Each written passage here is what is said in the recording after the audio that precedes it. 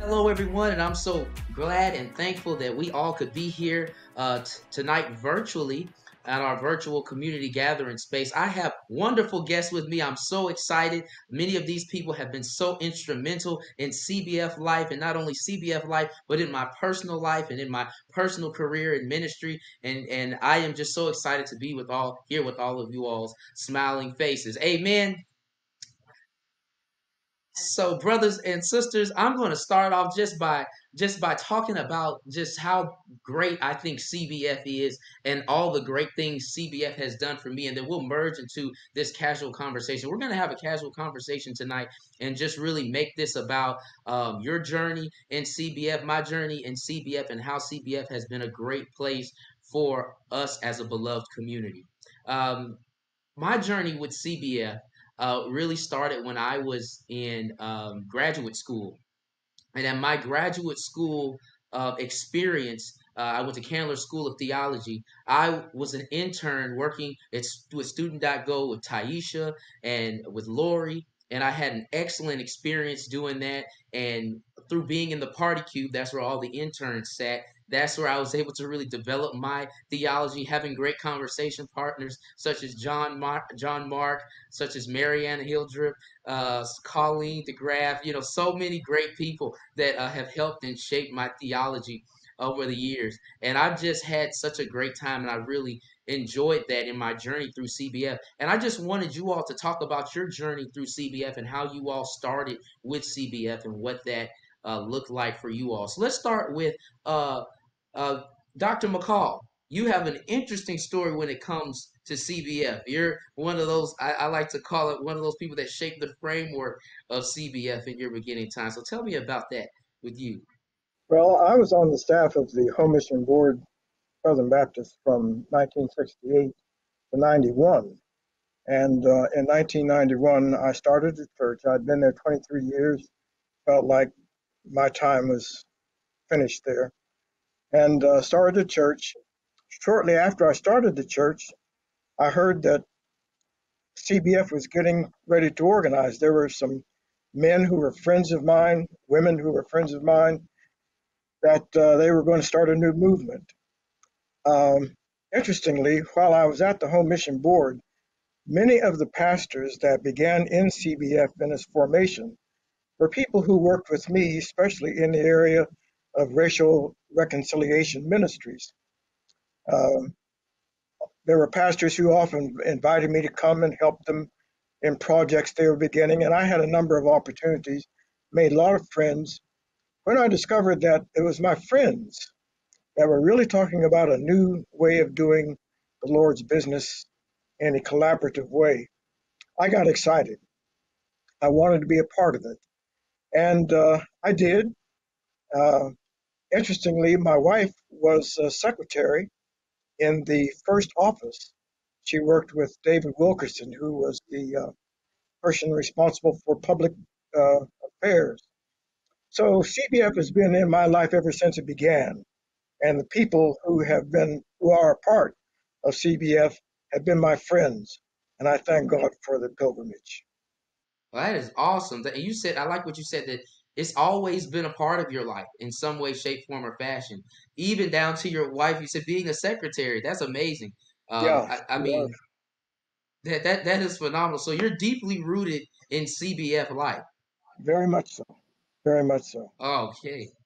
All right, so Casey, I know you're also rooted in CBF life as well. You were a pastor at a CBF church in DC, and then you graced us with your presence in the office at CBF, and you then became a part of the CBF family, working, making major decisions. You're in leadership. You've done so many great things. I've always wondered how your journey with CBF began.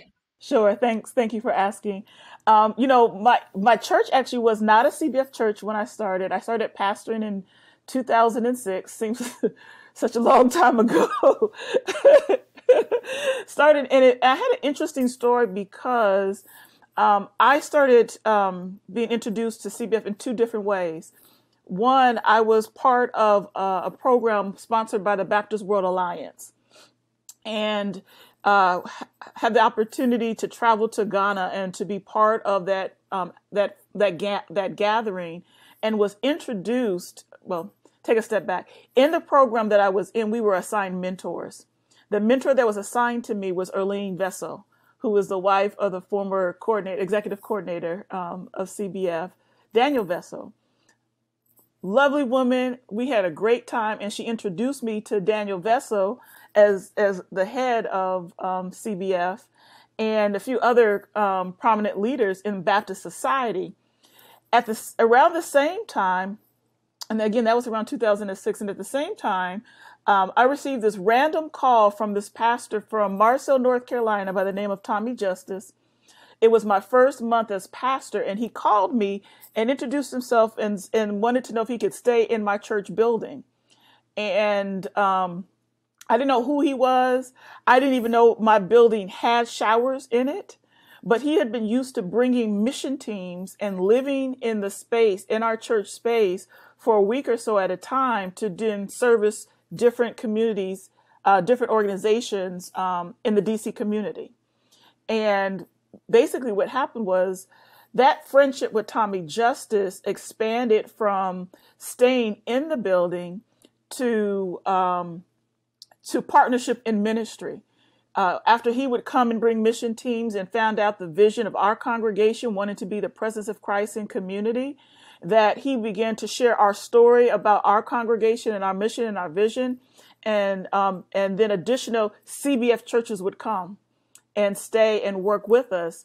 But what folks did not know on their journey to minister with us and to work, be co-laborers with us, our church had just gone through a discernment process.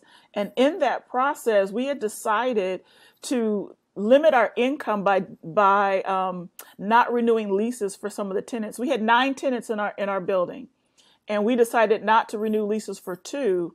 And in that journey, it was an act of faith, because our giving was not high enough to even maintain me full time or some of the other ministries we were doing. So we trusted God in a prayerful time of reducing our tenant income so that we can reimagine ministry, and that we would reclaim part of our building space back and begin to use it for our church and for community ministry. And so once we did that, and when I told you that Tommy Justice appreciated our vision and were co-laborers, and so when we started our clothes closet and our hunger ministry, they would do can drives and bring food from North Carolina. When we started our summer camp, they their youth came and served in our congregation. And when other congregations would come up and minister with us, they happened to be CBF, and they did not care that I was woman, and they did not care I was Black. And so it was refreshing not to have to be pledged or prove myself, that people just wanted to work with us. And that's what gained my affinity for CBF. Well, that's awesome. But there's some key things that I really like that you said about CBF not raising red flags or getting all out of sorts about you being a woman and being African American. Those are some things that women always face when it comes to ministry. And we always face as African Americans some kind of barrier, even today. But CBF has been a great home in which women have been able to flourish, men have been able to flourish, regardless of sexuality and race and gender. And that's something that I really enjoy about CBF. All right, Jewel, now you come straight out of Texas, and we know those Texas Baptists are strong, staunch believers. Amen. So therefore, I haven't met you personally, but I'm sure with me being in CBF, like, well, our paths will cross at some point again. So tell me about your experience. It's interesting that you would mention the women in ministry and the barriers that we face, because my first encounter with CBF was through Baptist Women in Ministry. As a matter of fact, Dr. Pamela Durso invited me to submit a sermon for a compilation of sermons that she was putting together. This is what a preacher looks like. And that compilation, that book, was released at a CBF gathering. And that was my very first introduction. We actually traveled up north for that book signing. And amazingly, I had a great introduction to CBF, and I'm like, where'd all these people come from? And they're Baptists. So that was actually a really great introduction. And of course, every year, the Baptist Women in Ministry annual gathering is always held on the Wednesday leading up to the annual session. And so I would just join and be a part of those gatherings and begin to develop a love and appreciation. Would stay a couple of days and then, attending some pastoral development classes at George W. Truett Seminary. And of course, they were heavily involved with CBF and would encourage the students to attend the annual sessions as well. So between Baptist Women in Ministry and George W. Truett Seminary at Baylor University, that was my introduction to CBF. And Baptist Women in Ministry have done they've done a great job with reaching out to women, making sure women have opportunities and leadership and all of that at CBF. I was first introduced to BWOM at CBF General Assembly, and that's when I got to see them in action. And I mean, they've done a lot of great things. Going back to some of my personal experience, I was so excited when I saw you. I left out some things about myself. I did start with CBF as an intern, but CBF has done so much for me personally as far as endorsement for chaplaincy, as far as CBF has opened so many doors, even with me having the job that I have right now. Right now, I'm currently the pastor of New Morning Light Baptist Church. And it's just through these opportunities of meeting different people, having great conversations. This beautiful library that you see back here behind me, these aren't all my books. I have to thank Dr. McCall, who donated a lot of his library. All these beautiful books right over here are from Dr. McCall's library. He gave them to me. I even have some more of Dr. McCall's books over here in this area.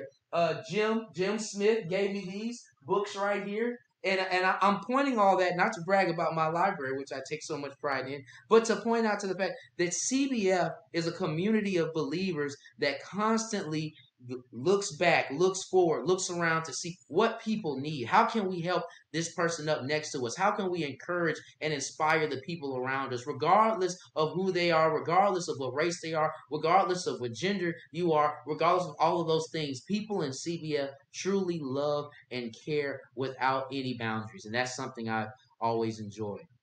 Now, there's something I really want to get to, and something I really want to speak to, since we're in Black History Month and there's so much that comes with that. There's so much to speak to with that. It's without a shadow of a doubt. We all know that CBF is predominantly white.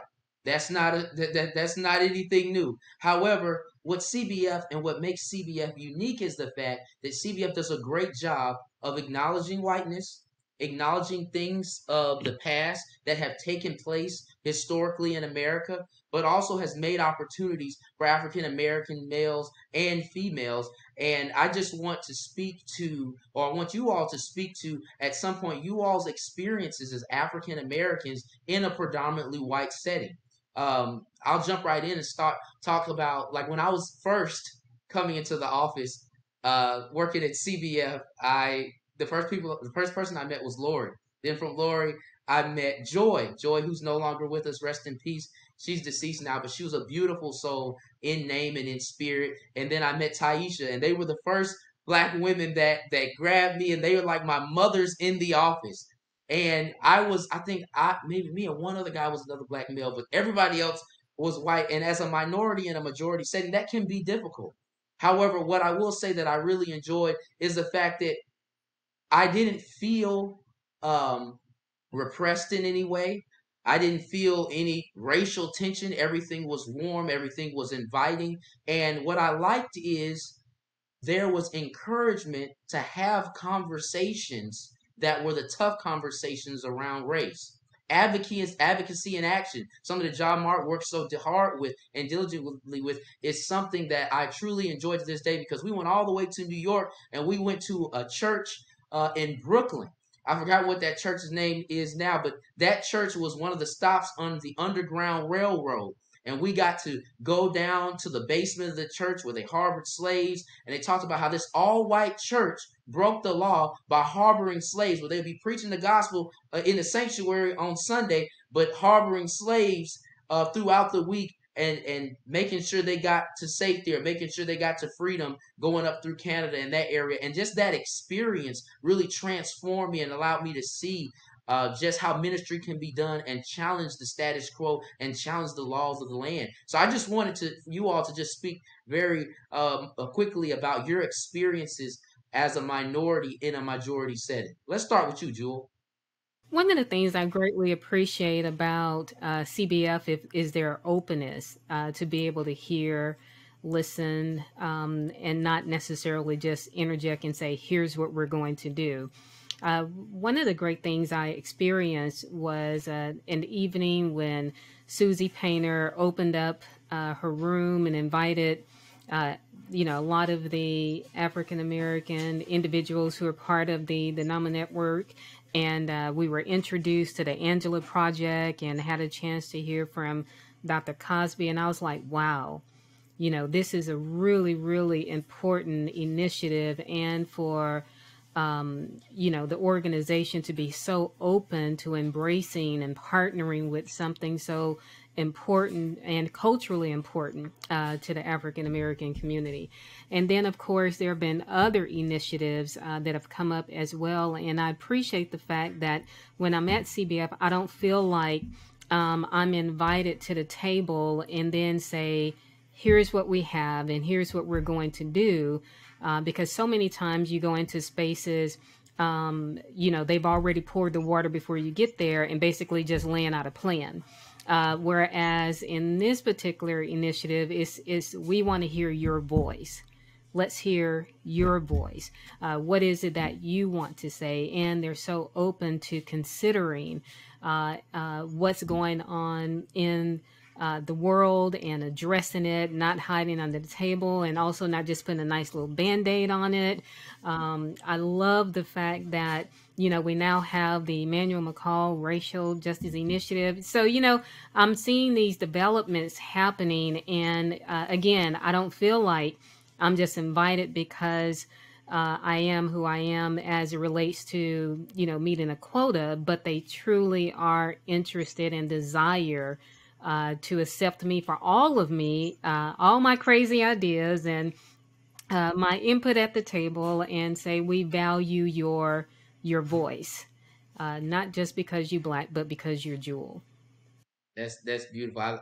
I like that. I remember that meeting that we had there too. Dr. Cosby was there. So many of us was there. We took a very nice picture. I remember at that same General Assembly, the CBF staff wore green polo shirts and I think another one was purple. And I had on a green polo shirt that signified I was a staff in the CBF office. And a black guy came up to me. He said, "You're the first black male I've seen with the staff shirt on." And he was so taken aback and so thrown off, and he just wanted to follow me around the whole conference and just talk to me. And I was excited too because he was excited, and we just talked and talked. He said, "I didn't know there were any black males in the office that worked." He just stuttered and looked and was just so fascinated that there was somebody black working in the office. I said, "I don't mean to disappoint you. I'm just a little intern." But nonetheless, but nonetheless, I'm in the office. I am in there.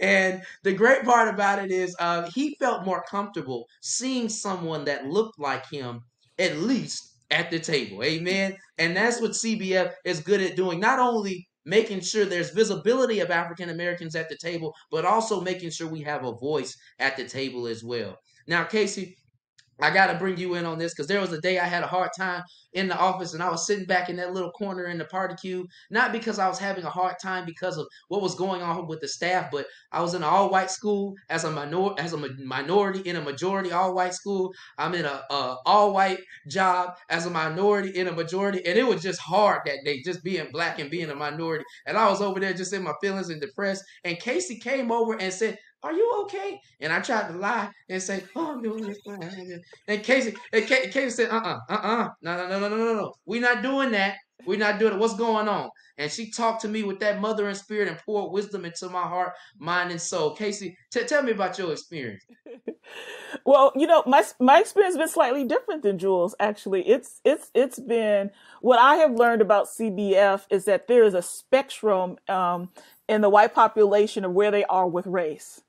There are folks that are courageous and are willing to fight for justice, for racial justice, and are courageous to operate in Black space. And then there are those folks who live in a community that they will never run into anybody Black, and never have to consider Black bodies, Black community, and Black life.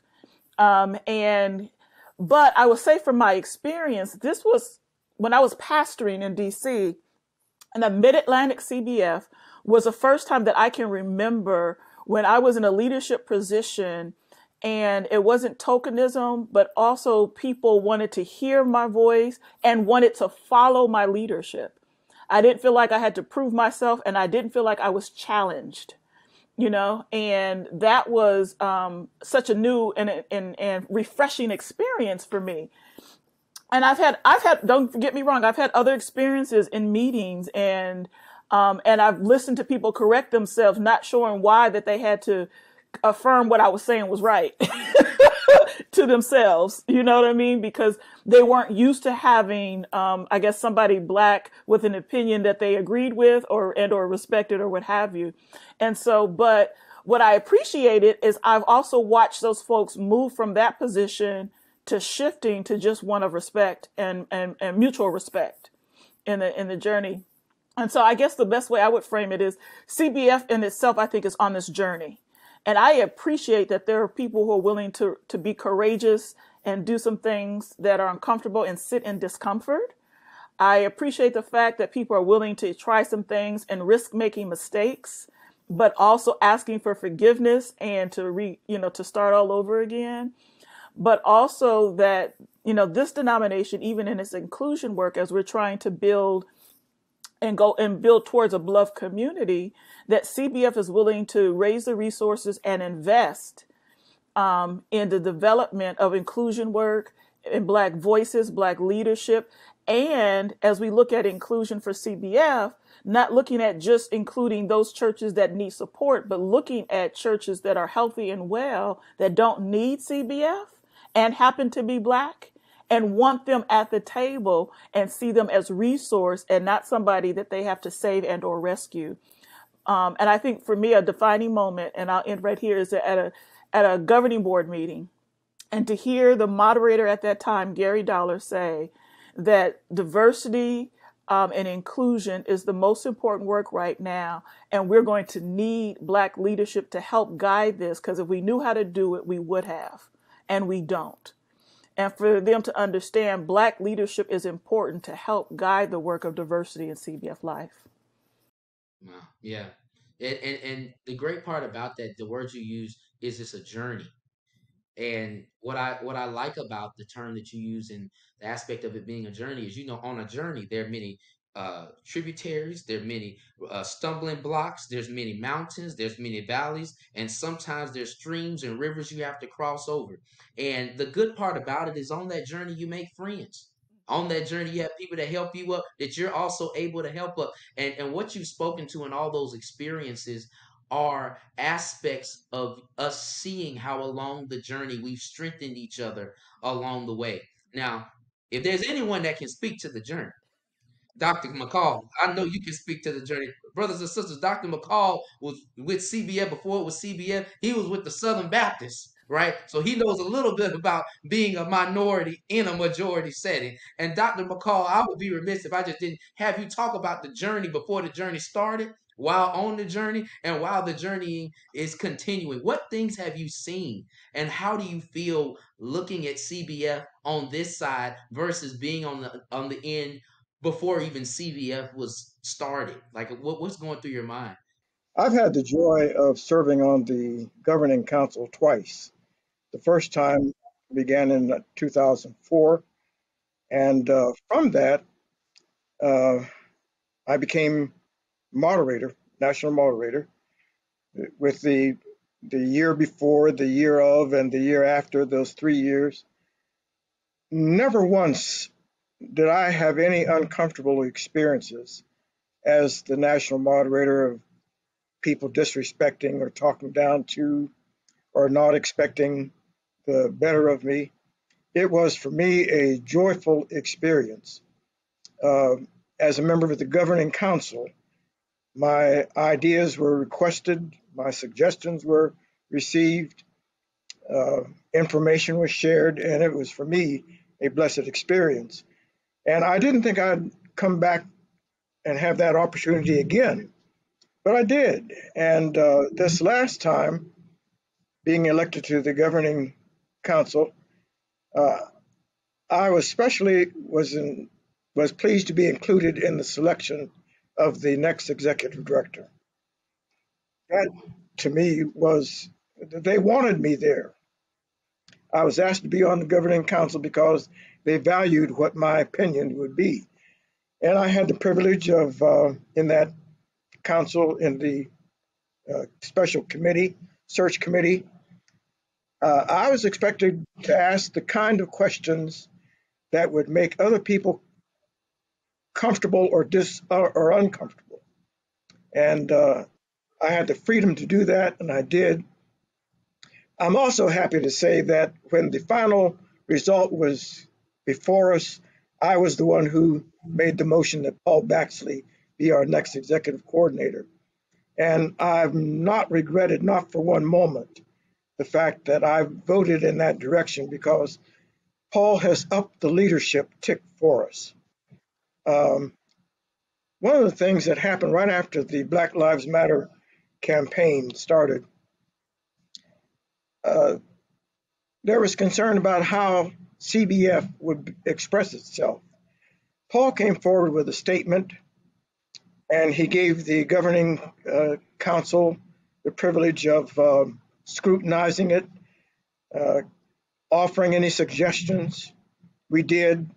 But what was for me the most beautiful thing was that there were at least 6 pages of pastors and people in the CBF who signed their names to that document, which meant that they were standing with the African American community in what was a tremendous river to cross. And I'm grateful for the privilege of serving at those levels in the organization. But I'm also happy that there are young men like you, Charles, and like Jewel, and of course Casey. Casey is a member of my church.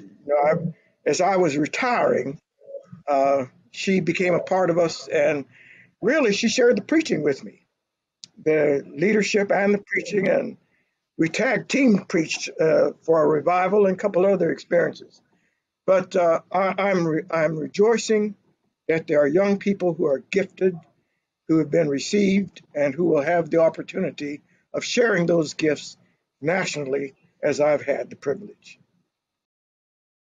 Okay, and that is excellent. Just all of the wisdom in which you've been able to impart, not only verbally, but just the visual of seeing you, operate and your gift and your calling, the relationships that you've built. I've just admired just watching you be in a CBF gathering or a CBF event. And how everyone just flocks towards you, and just you just have this energy shield where you just pull people in, and everyone knows who you are. Sometimes so many people are around you, you can't even see you. You and I are about the same height. So it gets to the point where I'm like, man, this guy is popular. I want to be like him one day. But nonetheless, what I would like to wrap up is just with some of our hopes for CBF. And I think that something that I would like to see personally for CBF is for one to continue what it's doing with engaging college students. The internship program is excellent. The Student.go program is an excellent program, which Taisha works with, that I really enjoyed and got to interact with so many students, but also Student.church as well, just engaging students that help shape the mind of young college students around ministry and defining what CBF is, but also with its hiring, I would like to see CBF to continue to hire not only African Americans but other minority groups.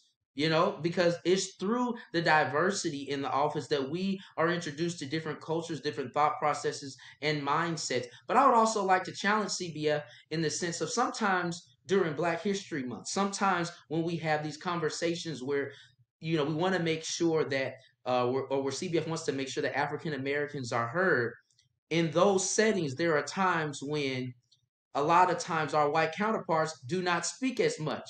But I want you to say that your voice is equally as important, because what one of my friends helped me realize, black history isn't only black people's history, but it's also white folks' history too. Amen. That we're not in isolation with our history. That's So right. therefore, you also have a voice at the table that needs to be heard. When Black History Month comes around, don't just make it all black folks. You need to get some white folks in here to speak too. Amen.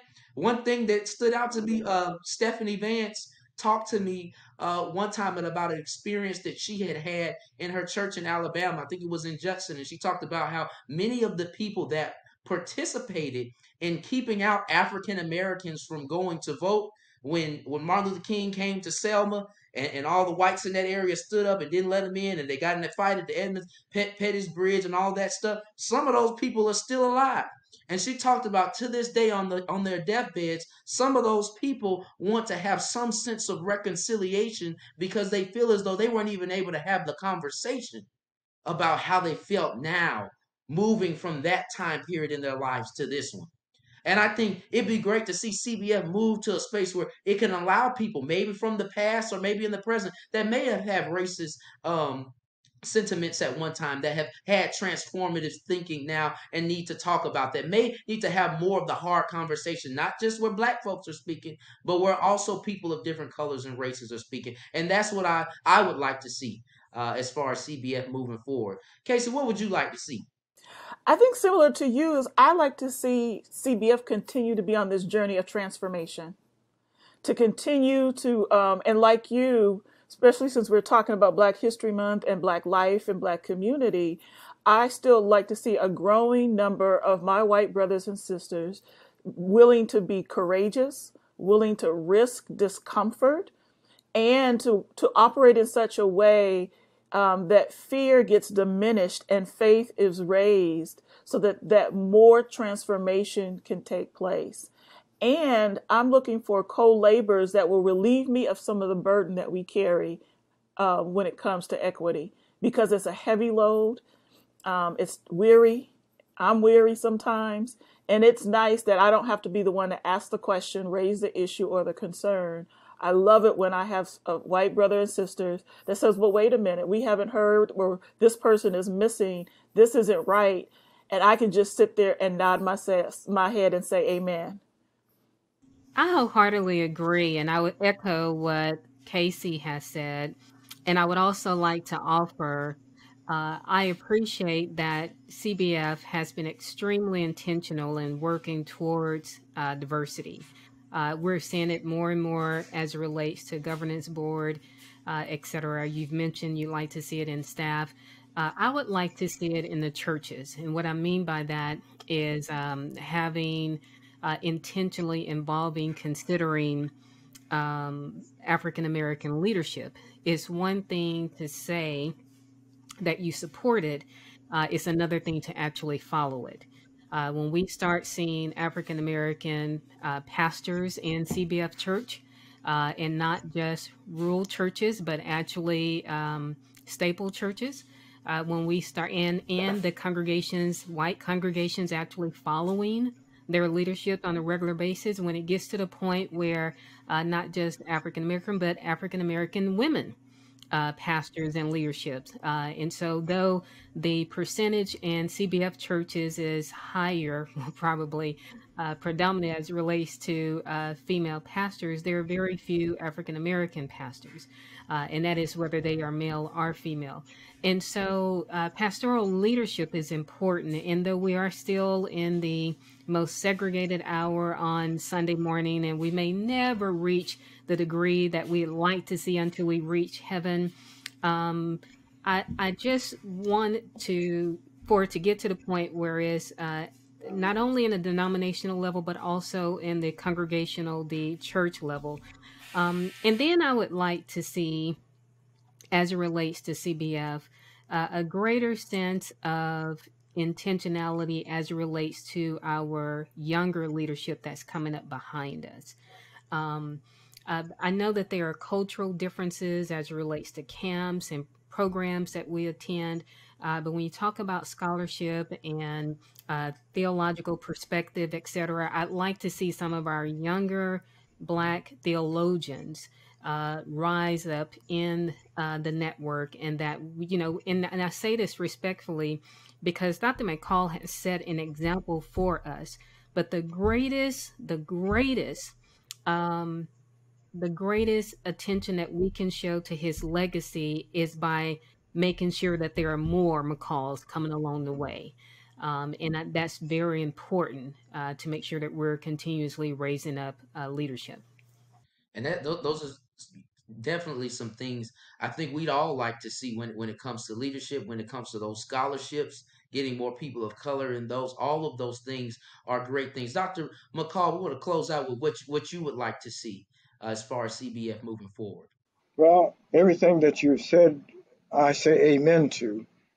Um, if I had one regret, it's the fact that I'm 85 now, and that means I will not have the energy to be as active in CBF as I have been. But whether I'm here or in heaven, I'll be saying, "Ride on, folks, ride on." Right. That's all right.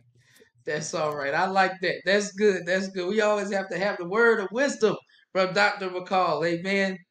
But brothers and sisters, I thank you all for joining us tonight for our CBF gathering. I thank all of our panelists tonight, Dr. McCall, Ms. Jewel London, Reverend Casey Jones. I just thank you all so much for giving your insight, giving your input and experiences with CBF.